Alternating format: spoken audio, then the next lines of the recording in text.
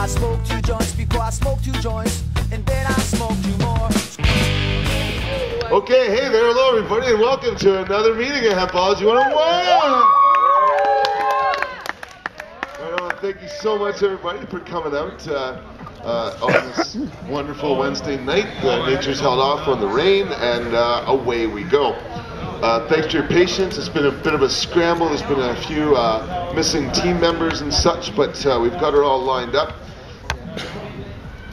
For those who don't know what the hell's going on, and I'm not claiming I do really either, a few facts here. Hempology 101's been doing stuff in Victoria coming on 14 years. September the 9th will be our 14-year anniversary. Thanks, gang. But we've been doing all sorts of rallies, conventions, game shows, cookie giveaways, you name it. September the 9th, we're going to be marching from City Hall sometime after 7 to the Parliament Building. So just a special note for that. I got lots of other stuff to tell you about. I'm going to try to talk quick because we only got one battery tonight. So let's just get this game on the road, and I'd ask our contestants to come up, and we'll take it from there. Talk later. So,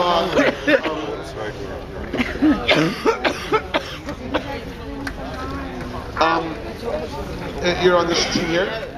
Everything else I make it up as we go anyway. So that's basically what we're going to stick with for now, though. So, the first question every week, we'd like to ask a question about either Hempology 101 or our sister club, the Cannabis Buyers Clubs of Canada. For over 13 years, I have been selling cannabis products to people with permanent physical disabilities and diseases. And thank you. It's been quite an adventure. I started Hempology first, but in September '95, and then, you know, just immediately started meeting all these sick people that couldn't buy pot. And it's like, well, what do you mean no one can get you pot? I can get you pot. So I just started selling pot to sick people. I just couldn't refuse them. I can turn down anybody else, but someone who's actually really medically in need, you know? So started the club in a van. I just moved here basically from Victoria. I got a pager and a pamphlet. Everything I have and everything you see me giving away is because I just started giving stuff away before I had anything. And people have just helped me, and we've grown into something that's hard to keep my head around. Anyway. So, the first question each week is either about the Cannabis Buyers Club or our sister club. But this week I've picked a Hempology 101 question. I'm going to read a quote. For 20 points, I want to know who wrote this about Hempology 101. Step 1, Hempology.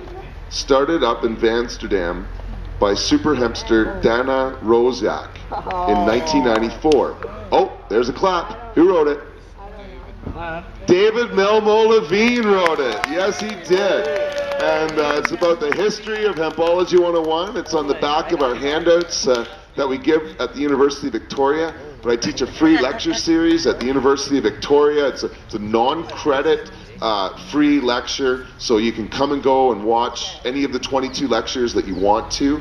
And we post them live on the internet on our Stick'em webpage, as well as put them up later on YouTube. If you punch up Hempology 101 on YouTube, you'll see a lot of different shows, all these different things that we've done, and there's much, much more coming. In fact, I've asked for permission. I've talked to you guys earlier about Team 420 and the dodgeball tournament coming up this weekend. I asked permission from the City of Victoria to put the dodgeball tournament live on the Hempology 101 Stick'em webpage. So we may end up having, like, you know, the live dodgeball tournament being broadcast on Hempology 101, and have the Zone and everybody else kind of, you know, saying that. And we're using this dodgeball tournament to kind of come out of the closet in various ways with Team 420. It's going to be great. But anyway, yeah, David Melmo Levine wrote a lot about how to get Hempology 101 going. I'll just read it for you and get on to the second question then. Are you in dodgeball? But I didn't get to read through it. Hempology's motto is legalization through education. Fundamental to this idea is to get people meeting on a regular weekly basis. You can talk about prohibition history, hemp seed nutrition, or how to grow pot. It doesn't really matter. As long as it's fun and people are learning about cannabis, it's Hempology. Step 2, smoking. The main point of a smoking is to have some fun. The other point is to remove the shame and fear associated with pot smoking by replacing it with the image of having fun while being responsible and peaceful, of course. So, thank you for that, David.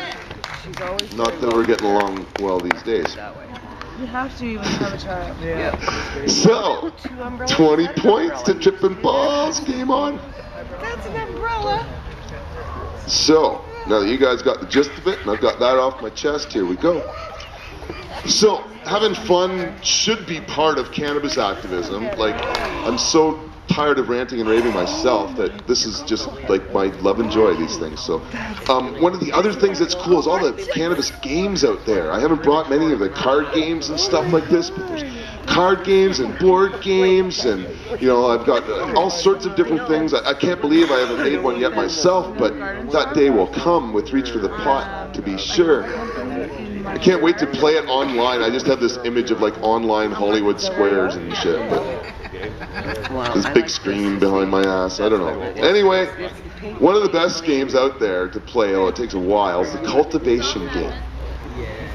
I'm going to throw down 20 points to anybody who can name one of the people on the bills in the cultivation game. Because there's like 6 denominations. Oh, Saria. No, nice guess. No, educated guess. One of my multiple choice answers, but Ixnay on the Jack-A-Rar. So, 20 points. Let's see, Keith. What is it? Mark Emery wishes he was in there. I'm sure I know which bill he put his face on, but no. No, Mark Emery did not get in. He wasn't that well known. It's a bit of an older game. I forget which year it came out, like, you know. But, oh yeah, 10 points. It's on. It's on. George Washington for 10 points. Yes! Trippin' Balls. Okay, I don't think I grabbed all of them, but I got a bunch of the bills here. So I missed my Buddha. Actually, Buddha is on one of them. We'll start with the $1,000 bill. I don't know if you guys know about the Assassins or the Hashashins, as they were sometimes known in ancient history, but their leader, the old man on the mountain, I'll never say it right because I'm horrible with anything but English, and even that, I'm a pig. But Haile Selassie is the leader or former leader of that group. Queen Victoria is also on the bill. She used cannabis tinctures, if you didn't know. Doctor recommended. Like I say, I forgot the Buddha bill. We got George Washington. Then we got Adam and Eve. Woo! Then former owner, now deceased, of Sacred Herb, Ian Hunter. So those are the 6 options. And George Washington it is. It's been a couple of weeks, I tell you. So, third question. No, you guys got 30 points. Calm down, buddy. You're way ahead of the game. Jesus. Okay. Third question tonight. There's lots of stuff, information out there, people doing things. It's pretty incredible. But tonight's next question, I'm going to give you 1 year. Within 1 year, what year was Marijuana Reconsidered? One of the most important books to come out earlier on in the movement. It's obviously been around a couple years. Dr. Lester Grinspoon, a foremost doctor in the field, is the author. And John, how many times have you read this book? No, I'm kidding. You sold a lot of copies. Cool. So how much, or what year is it published? Within one. 1971 on the button for 20 points, buddy. Yes, 1971, a very important year in many ways for the pot movement, not only because of this book, but because of some of the work of Normal, and I think High Times came out that year, and I think an earlier version of the Canadian Ledane, or sorry, not the Ledane Commission. Was it? Yeah, the Ledane Commission came out that year. All sorts